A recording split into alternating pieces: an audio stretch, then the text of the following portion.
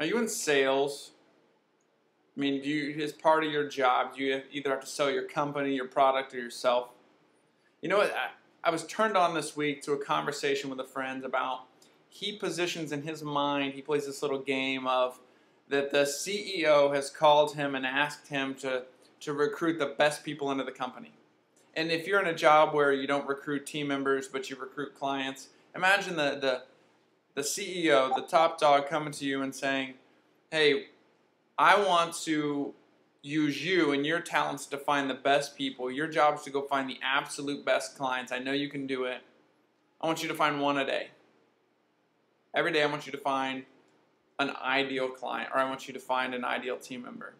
You know, when he phrased that, I don't even know if those were the words that came out of his mouth, but that's how I translated it.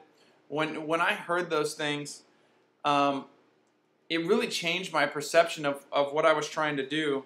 I apologize, my phone's ringing on us here. What I was trying to do, because I was like, you know what? That's so true. That is my job description. My job is to find the best clients and the best team members, and that's your job.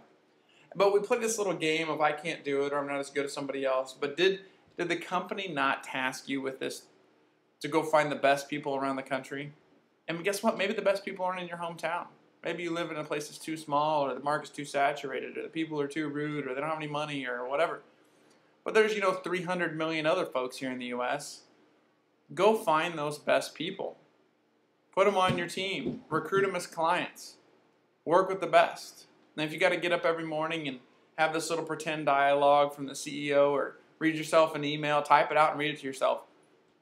Dear so-and-so, I'm tasking you with this project. Imagine what that could do for your business. I mean, it really changed my mindset, and I'm willing to bet it'll change yours too. Thanks.